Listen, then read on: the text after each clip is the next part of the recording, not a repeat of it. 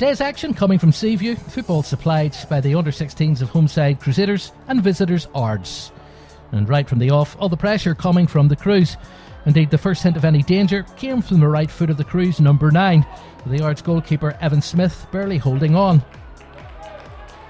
All pressure in the game early on coming from the Crews, and some neat interplay in the middle of the park between James Holland and Kyle Anderson was the lead to the opening goal for Crusaders. The goal, a real cracker from the right foot of Holland, who's stepping inside and giving the keeper no chance. Rain streaming down, Storm Bryan threatening to make an appearance. Could be in for a bit of a dirge today. It wasn't long, however, before the dominance showed by a determined Crusaders was to lead to them getting their second goal. Some neat footwork from number 10 Evan Kennedy, and a pinpoint cross eventually coming from Owen Black would be headed home by the number 11 Oliver McGrath, again leaving the keeper stranded in the middle of his goal. Crusaders 2, Ards 0.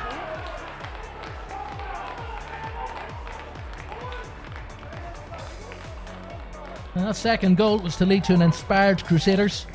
With confidence surging through the side, Jack Netherton was to almost make it 3. The ball being sent out to the right wing. And from the resulting cross, the defender almost getting on the end.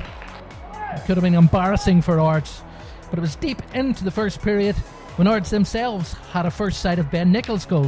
A shot from number 12, Jordan Shearer, wasn't far away.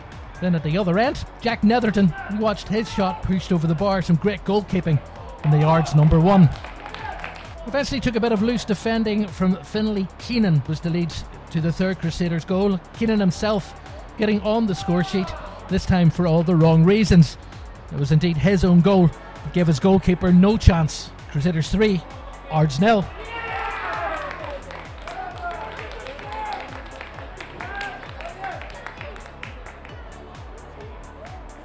Second half of this game was to offer promise for an improved looking Ards side. Indeed, an early effort from Jordan Shearer coming back off the Crews upright. However, the resulting rebound sailed right over the bar. Now with Crusaders apparently still in the dressing room, another Ards attack nearly finding the net. This time the strike from Adam Mann. A good save by Ben Nicholls, who up until now hasn't had much to do.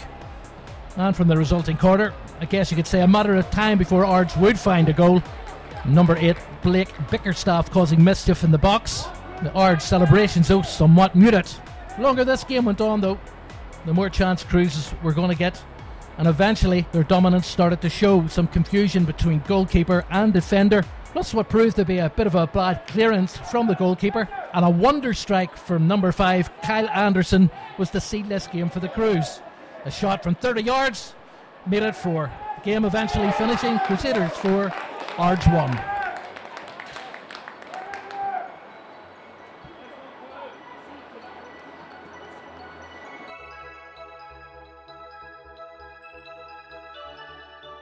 Absolutely over the moon. I think the football our boys played from start to finish was tremendous.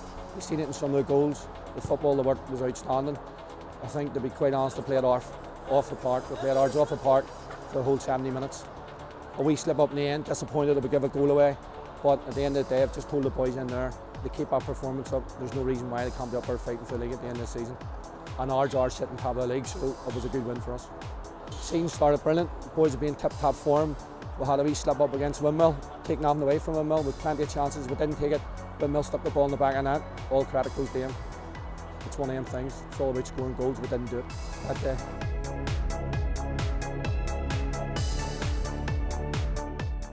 Yeah, definitely. First half didn't go very well. Second half a lot more positive. Tried to play a bit more football and got a goal back. Fortunately, we conceded right at the end, but you know, far much better second half, a lot more to work on. Very furious with the performance in the first half, but again, just said to them, you know, stick at it, push on, try and play their football, be positive in what they're trying to do. Well, that was our first defeat tonight, which is a bit hard to take coming away and getting beat 4-1, but we've been going very well. This is probably the worst performance we've had so far, but it's an off night.